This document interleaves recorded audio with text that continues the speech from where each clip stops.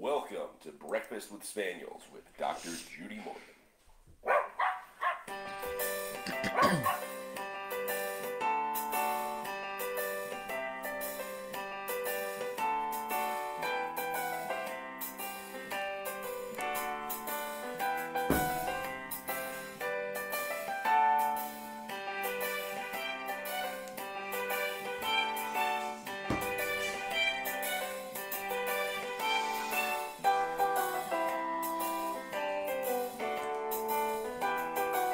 Joyce Rath first this morning.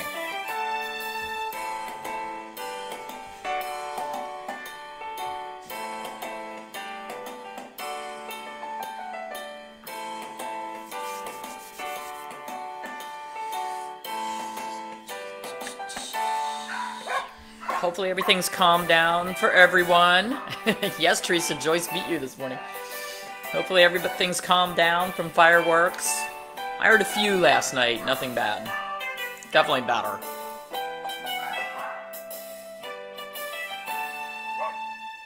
Remember, you can And sorry, I'm a little late this morning. Products at her website at Just woke up late. www.drjudymorgan.com. Now it's time to sit back, relax, and enjoy the show. Alrighty. So I didn't have anything to talk about this morning, and I was one of the reasons I was late. I was tooling around Facebook, going, "Okay, what's everybody talking about today?" And then I came in to clean the cat box, and it dawned on me, "Hey, we need to talk about kitty boxes," and our guys are carrying on because Hugh's working on their breakfast right now. So you're getting the real barking. That's the same barking that is in the music, except that that's live. And the cats haven't been fed yet, so they're milling around. It's a fun morning. Anyway, so in our new house, for those of you who are following our Facebook page, Fine and Dandy Acres, which is the farm and the new house and the rescue animals and everything, if you haven't looked at it, you might want to go check out Fine and Dandy Acres. We're showing you the process of getting a house built from the ground up, which is a long, arduous process, and it's amazing how many little detail things you have to pick out. But one of the things that we're doing is building a kitty area, a cat condo and playground area in our huge laundry room, which also doubles as our dog grooming area. So we have a dog washing area that we put in. So the laundry room, it's kind of our multi-purpose room. It's where you drop all your dirty, muddy clothes from the barn, and your barn boots get to stay there. And then we have our laundry. We have the dog wash and dog feeding area with their own refrigerator and microwave and everything for the dogs. And then we put in this cat area. And part of the reason I did it is that I am really sick of kitty litter tracking throughout the house. The house that we're in right now, the room that I'm in is actually the third bedroom, and it was supposed to be the cat room, and then I moved in with all of my stuff because it was too crowded and noisy in the living room for me to be able to do these things.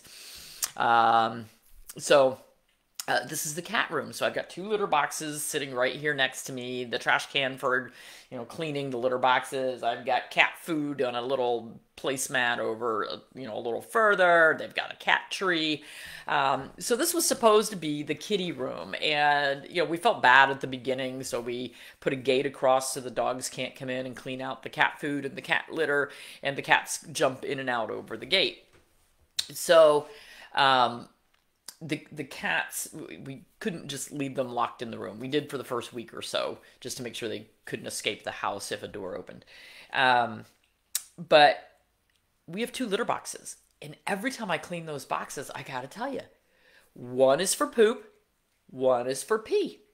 They don't commingle what they do. There's 3 cats, 2 boxes, but they all poop in one and pee in the other. And so on our new kitty condo playground area, there's 8 doors that open. And I was going to use one of the doors, the little box in that area. One's going to be the feeding station. And then I was going to have one that was the litter box area.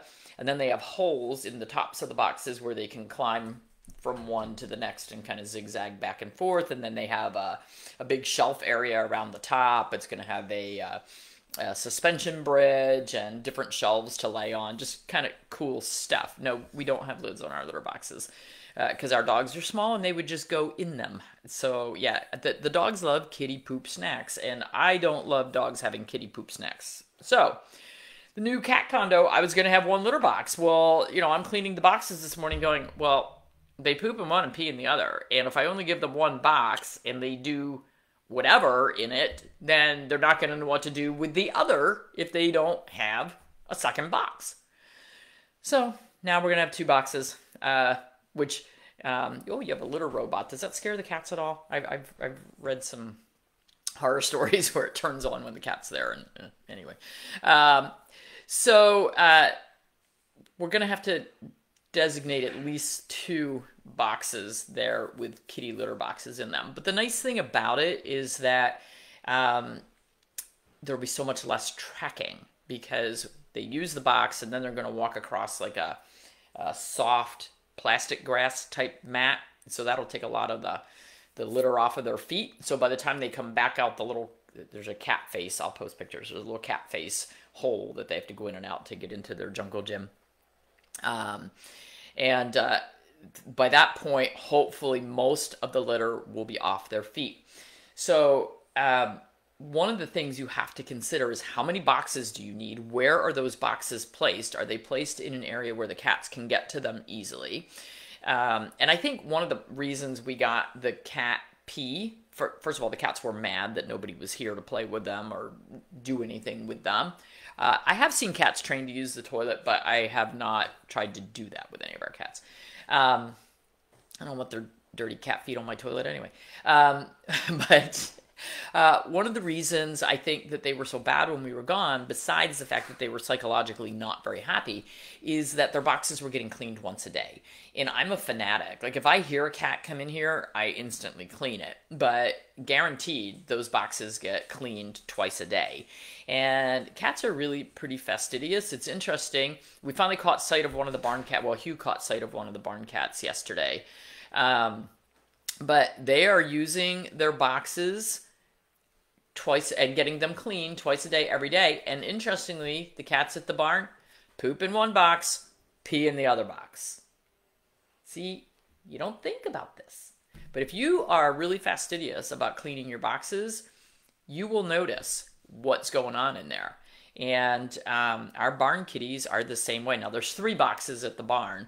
The one in the feed room, they don't use very much. They use the 2 out in the main part of the barn, but there's poop in one and pee in the other. So it hit me as I was cleaning boxes in the last couple of days, like, these guys really have a routine and a system.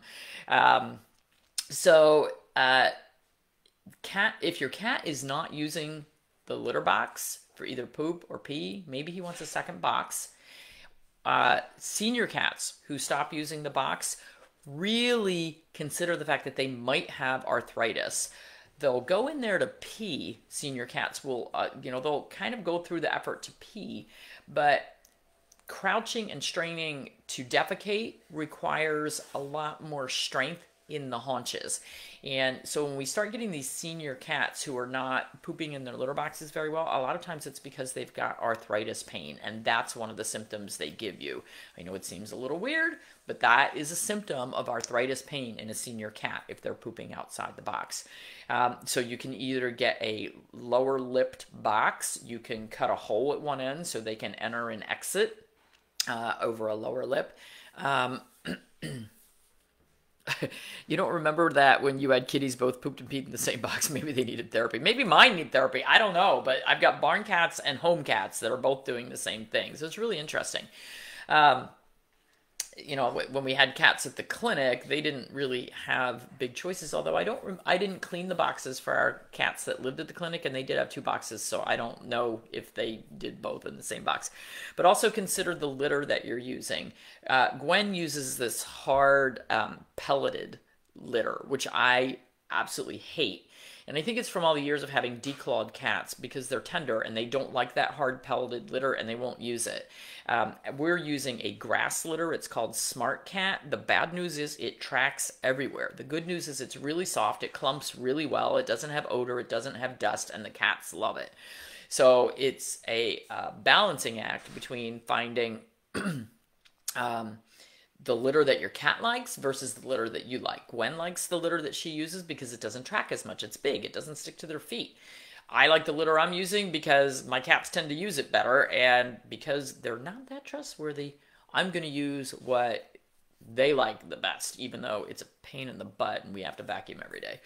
So, you're surprised the feral cats at your house will use a litter box. It is amazing. Our barn cats were strays. They're adult stray cats, and you know, doubt they ever had a litter box, but man, they took right to that. So yeah, it is true. Renee said she'd rather have the outside residents use the box instead of her flowers, and I will kind of agree that cleaning that litter box a couple times a day is better than finding cat stuff on our hay, or in the feed room or inside the barn. So I'm trying to convince them that, there's this huge 23-acre litter box out there that they could go out there and use that, but it's okay. I don't mind cleaning the box.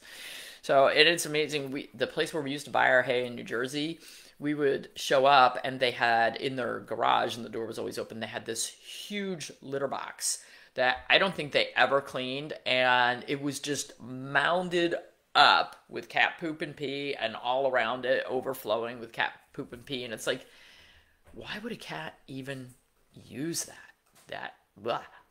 So if you have litter boxes, even if they're outside, please clean them. See, this person says, I love my automatic litter boxes. Delayed senses don't scoop until they leave, but they seem to poop in one box more than the other. The boxes are side by side. Yeah. So really, really interesting. So the Oko cat, I think that's what Gwen uses, but it's the big chunks. I don't like it at all. I don't think my cats would use it. My cats are used to the really soft stuff. But for those of you who have cats, when you're buying litter, please don't buy the ones with all the perfumes in them, the ones that are clay that have a ton of dust. That stuff is just not good for them. So, okay, I got to get going. I see Hugh is either leaving without me or we're taking separate cars. I don't know. So let me see if I can get some music. For those of you who have kitties, post in there whether your guys use one box or two. Whether anybody else is noticing this or if it's just our weird cats. I don't know. But friend's cat was pooping in the bathroom sink. Suggested she change the litter and no issues. Yeah, they're very particular. They totally are. And if you have declawed cats, they're going to be even more particular. I like Dr. Elsie's. I like Dr. Elsie's cat litter a lot. And he has a hypoallergenic one, and he has a long-haired cat one that doesn't stick to them. So look at Dr. Elsie's. It's good stuff. Okay, everybody have a wonderful day.